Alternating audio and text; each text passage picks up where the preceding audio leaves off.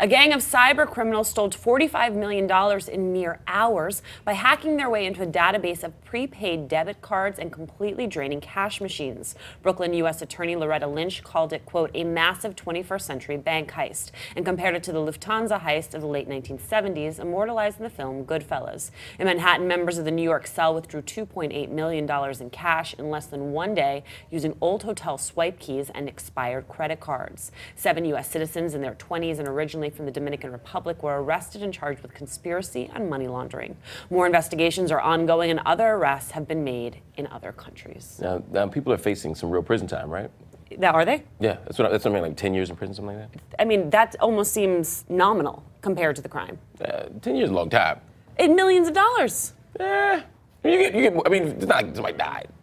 Right. Anyway, I'm not dismissing the crime. I'm just saying there's real time at stake here. What can we do to my question is, what can we do to prevent stuff like this? Right, and I think this is always the conversation that happens around cybersecurity, where very often the conversation can go way too far in one direction, where all of a sudden we all feel like every email that we're sending is being watched. But then there's also this question about data and how you safely mine and secure data. No, that's a real question, and that's why so many of us are still spooked out to do certain kinds of exchanges, whether it's investing, whether it's banking. We don't want to do it on the internet because there's so many instances where this kind of stuff happens. It'll be interesting to see. As far as the prison time goes, I think what you'll more likely see is people exchange reduced sentences for teaching. Flipping on each other. Flipping on each other and teaching the government how to do this stuff.